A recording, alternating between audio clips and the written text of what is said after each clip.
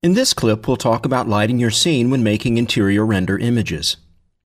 The first thing you'll notice when rendering your project is that interiors of the building are too dark, especially when they're not exposed to direct sunlight, as in this example. With plenty of interior light sources turned on, the missing amount of light will be compensated for, especially when making a night render. But what if we want a daylight render with the lights off?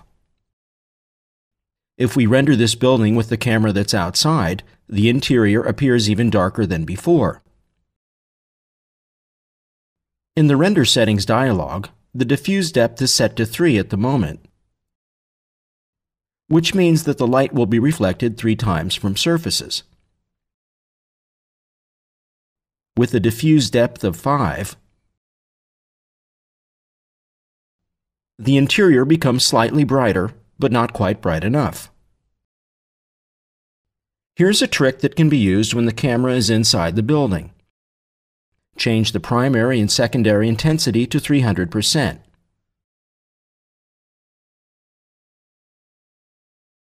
The interior is now much brighter, almost perfect considering the sun is at a late afternoon position. If we render the scene with these same settings, but with the camera outside of the building, it becomes obvious that not only the interior, but the whole image is overexposed. Regardless if we make an outdoor or indoor rendering, the interior is always seen by the camera, as in this example. Therefore, we need a solution that works in both cases. Placing window lights or area lights outside of the building that are parallel to the windows and have exactly the same size as the window glass will solve the problem. Place these window lights close to the glass. In this case, we set the main intensity to 200% and the light distance to 12 meters.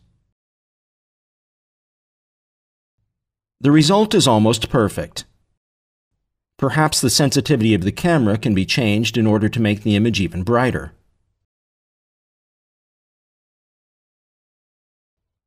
Let's see how these window lights work when the scene is rendered from outside. At first glance, both the interior and exterior seems okay, but if we take a closer look, unwanted traces of window light are visible.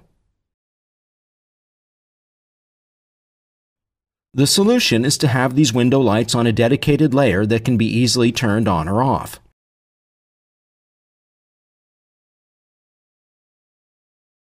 And have another layer with identical window lights, but with some changes. Move the window lights on a duplicate layer to the inside of the windows.